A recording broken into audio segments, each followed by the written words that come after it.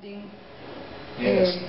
Well, this was a public branding program in China, and it is still a joint venture with Tsinghua University, which is probably the leading university in China, and in particular with their School of Journalism, which is one of the better schools of journalism in China. It really started because the Chinese government wanted to access branding skills, and it wanted to do that for a number of reasons. Firstly, it was anxious about how China itself was seen as a brand in the outside world. You had the rise of China, but what did that mean for the brand China? Is it positive? Is it negative? How can China avoid being demonized? The dean of this school wrote a famous book in Chinese, the translation of the title of which would be The Demonization of China, which looked at how the Western media sought to portray China in a consistently negative light, often twisting and distorting the facts in order to suit their own editorial agendas. The other thing which the Chinese government was anxious to do was to help the government at different levels enhance their branding skills. So, for instance, each province in China now sees itself to some extent as a brand. Mm-hmm. And often those provinces are competing internally with each other. The central government is quite happy for that to happen, but Province A and Province B in the same area are competing for tourism, they're competing for inward investment, and so on and so forth. So each of those provinces need brand skills, mm-hmm. And then within a province you have cities as well. So in a province like Fuzhou, for instance, you've got two big cities, Fuzhou and Xiamen. Each of them want to be a brand.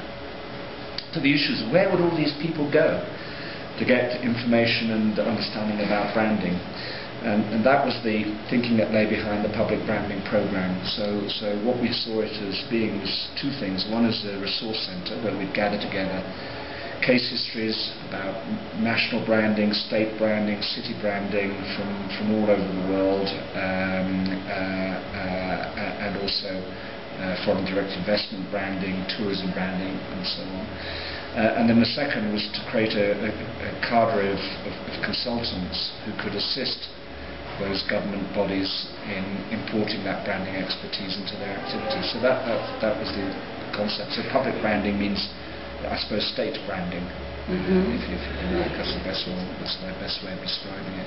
Or governmental branding. Is it a way of expanding business? Yes, it is. Particularly in a country like China, where government is an important part of the scene. As an investor. Quite clearly. For any investor, it's important, but it's also important in its own right. So, for instance, government health programs are an important growth area in China, and they represent a potential source of business for us. And of course, what happened is that we tend to be introduced to those parts of the government apparatus which need branding programs. So, for instance, after the Sichuan earthquake, the disastrous Sichuan earthquake of 2 or 3 years ago, that province, and particularly Chengdu, the capital, needed to rebuild itself as a brand. So we've worked with the provincial government and the city government to do that. So that is obviously a new business for us. Great. That's I understood that. Well, I have another question that is related to your business acceleration model. And I mean, if the role of the agency is that of recommending a strategic way of doing business, do you think that the profession itself has changed? I think the profession has to change. Hasn't changed yet? It has to. It hasn't changed yet. It has to change, because what it allowed to happen to itself has been really disgraceful over the last 25 years. So many of the skills which used to exist in advertising agencies have been abandoned or dumbed out of it. To give you one example, in the past most agencies had some econometric modelling capability, and they had that in order to look at the effectiveness of what they did and to demonstrate to clients whether the work that they produced was effective or not. Is it proved? I'm sorry. Yes, it is, and so it's ironic that the most sophisticated work done in this area was work done in the 70s and 80s, and there's been basically no work done in the last 2 decades at all. Why? Because pressure on compensation and so on progressively meant that agencies disinvested in that area, and clients themselves, to be honest, became much less scrupulous in seeking proof. So the cuts have hit clients as well, and their marketing departments have also become dumbed down, and they don't have the equivalent in a sophisticated way as they did in the past. So I would argue that in the last 20-25 years we've seen an increasing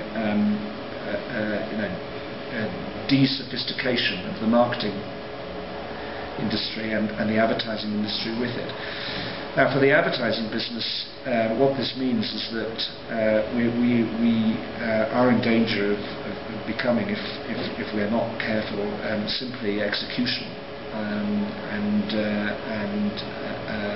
You could see that happening in the way in which agencies are treated often by clients. Therefore, I passionately believe we need to climb back up the value ladder, and we need to reinvent some of those things which used to exist, which have been lost.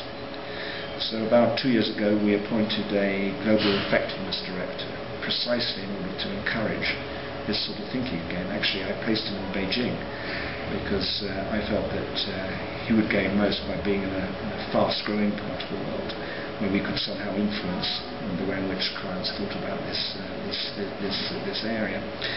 So we now have a major drive in this area of effectiveness. It's not just about winning Effies. That's very important to us. That's one aspect of it, and actually globally we win more Effies than any other agency network.